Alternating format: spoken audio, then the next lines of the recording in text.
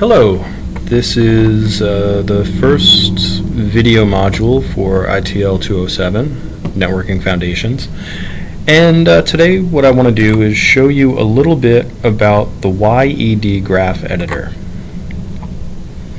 Just fire it up. It's just like any other program. It runs on Java, so you can run it on pretty much anything that you want, which is convenient.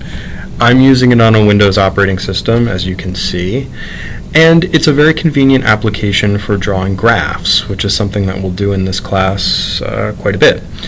So what I'll do, the course of the module today is I'll walk you through some basic aspects of the software, show you a little bit about the kinds of things that we'll do with graphs. So we'll learn a little bit about dyads and triads and paths and things like that, and just give you a sense of how you can use the software to complete the assignments in the class. As you'll see, it's pretty straightforward.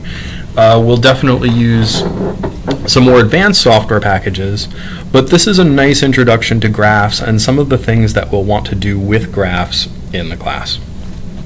Okay, so let's start with the layout of the software itself. Okay, this looks like a pretty standard IDE. Okay, we've got our file, edit, view type things. We've got overview windows, neighborhood. This will all be more or less straightforward when you see the kinds of things that we'll do. So don't worry if it's not immediately obvious what overview is now. It should be pretty obvious in just a few seconds.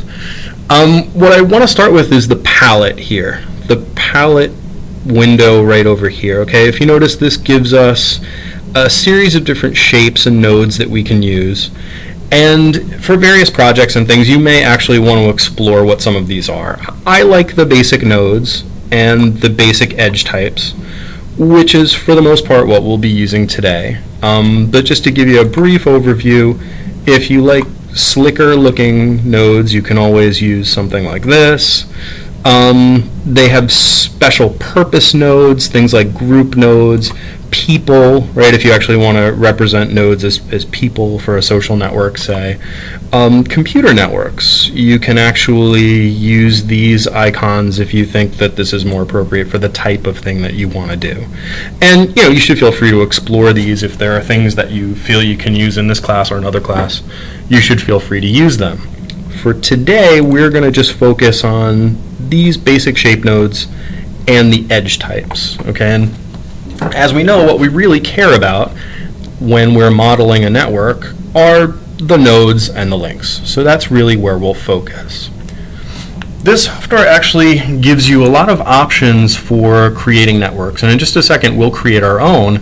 But one thing to keep in mind, if you go to Tools, you can actually create your own graphs. Okay, and it gives you 4 options for doing this.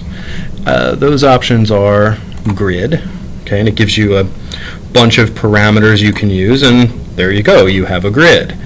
It gives you tree, okay, and we'll talk about the specific definition of what a tree is, but for now you can build something that looks like a tree. Okay, you can also create a planar graph, okay, something that might look like that, and you can create a random graph. Okay, now random graphs are something that we'll use quite a bit, so I want to spend a little bit of time taking a look at this, and we'll talk about this more formally next week. But a random graph basically is just nodes where, as you add links to nodes, you have an equal probability of the link pointing to any one of the nodes. Okay, so these networks tend to have certain types of properties that we care about. Okay, so we're going to use random graphs a lot as sort of reference graphs, okay, because they have interesting properties, and you'll see as we start talking about this more, random graphs will differ from the types of graphs that we see in nature. Okay, so this is something that you will want to start to wrap your head around, and we'll talk about this a lot more as the course goes on. But for today, all I really want you to see is that you can create a random graph. Okay, you can specify the number of nodes, the number of edges. You can decide if you allow cycles and self loops, which you may not know what those things are right now. but you will in just a few weeks in the course. Okay, and you can generate as much of these things as you'd like. So that's one important thing. Once you have a graph, you can also affect the way it looks. Okay, so for example, if you go to layout, you can actually change the way the graph looks. Okay, now all of the links will be the same.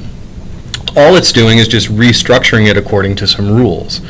Now, one of the things that I want to point out is immediately in this structure, okay, with this layout, we can see things about the graph that we wouldn't really see in the automatic random layout. So for example, this is not a connected graph. Notice node 3, node 14, and node 1 are not connected to anything.